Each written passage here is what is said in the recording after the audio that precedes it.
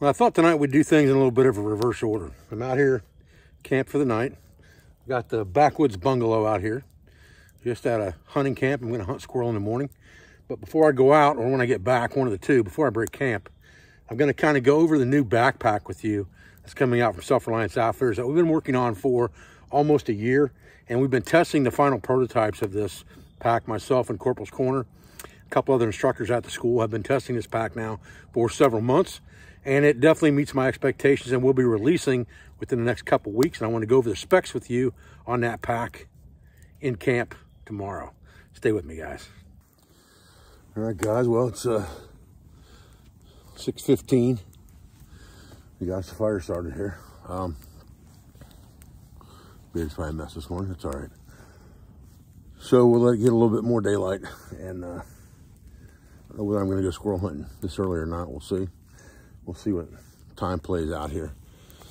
I was going to show you a trick with this Wooby to make it a pillow, but I've already got it on because it was cold this morning. But maybe I'll switch gears and do that for you too as well. And I want to go through this backpack with you. So let me get this fire stoked up and get some coffee on, and we'll talk here in a few.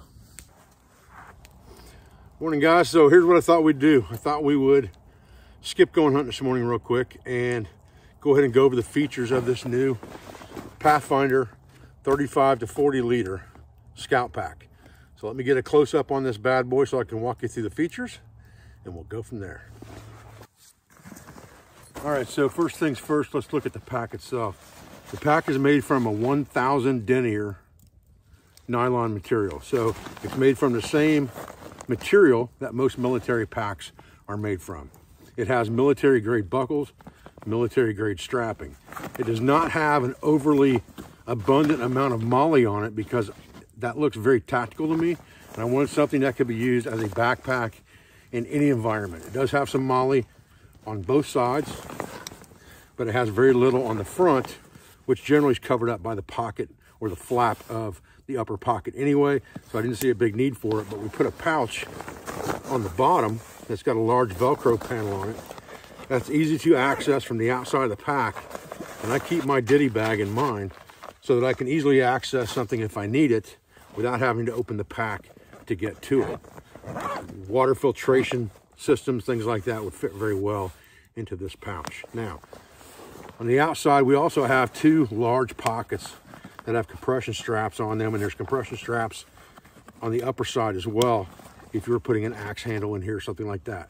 These pockets are large enough and deep enough that you can fit a full-size Spetsnaz shovel in the pocket, and the entire head of that shovel will fit in that pocket. I generally carry mine on one side, just like this, with the silky saw right behind it, or an axe saw combination, depending on what I'm doing in the woods. It's also large enough to fit a full canteen set. Go ahead and throw mine together from the fire last night. The entire canteen set fits down inside that pocket. So you've got two huge outer pockets. They're not mesh, they're 1000 denier material, so you're not going to tear them up or destroy them. On the back side of this pack, you have a lumbar pad and a waist belt that's permanently attached to the pack. You have nice shoulder straps that do have some MOLLE on them. You can see I have my pacing beads and my whistle on here. There's also a chest harness built into this thing as well. Let's talk about the top pocket real quick here in the pack itself. The pack is a roll top pack. Again, 35 to 40 liters. The inside of this pack is lined with the material to help waterproof this pack on the inside. It rolls straight down just like a dry bag and buckles over. And you have a lid that comes over the top of that to cover it up. And that lid is adjustable in height about 6 or 8 inches so that you can raise it up if you're packing this pack out. There's a Velcro panel on the front of the lid as well with Pathfinder written across it, but plenty of room for you to put whatever morale patch you want to on there.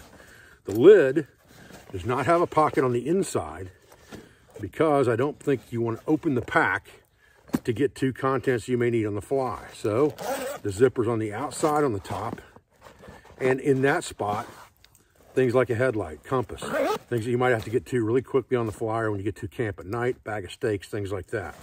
And again, fully adjustable to about 8 inches high if you wanted to. Now, talk about the interior of this pack for a minute, because there's a couple other features I want to go over with you on this pack that kind of make it special. And what we did, you know, I've tested lots and lots of packs in my day, and I found a lot of things I liked about them, a lot of things I didn't like about them. And so what I did was I took the things that I liked about them and I put it in one pack, and the things I didn't like, I left out. So you've got a large bucket style compartment in this pack and no inside pockets. That's the way I like it. I like to have everything in a dump, and then a lid that goes over top of that once I roll it down and cinch it up.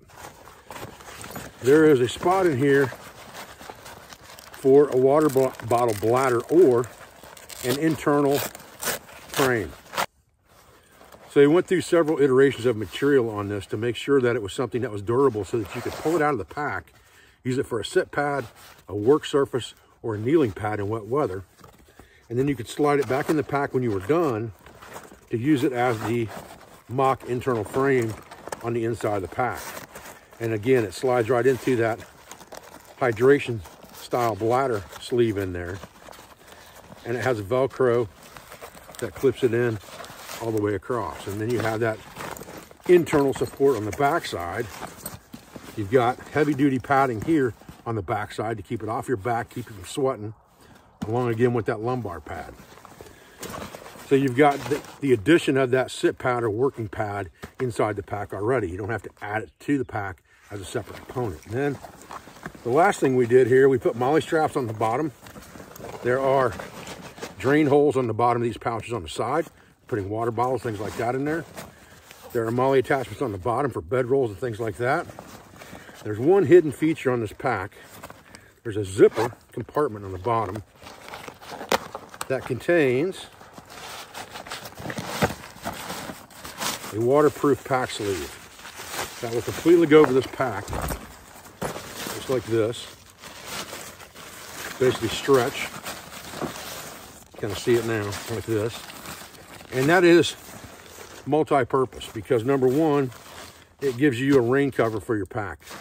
Number two, it gives you a waypoint marker in the woods that you know where your last position was if you left your pack there. And number two, it can be used as a signaling device. And then number three, if you're hunting and you're carrying game out of the woods, this orange on the back of this pack, in case you've got a game animal hanging out of this pack or off this pack, will help you in a situation where you're hunting and there's lots of other hunters in the woods, because you'll have that hunter's orange clearly visible. When you're done using it, you just stuff it back in the bottom, just like that. Tuck it all in, zip it up, and you don't even know it's there until you need it.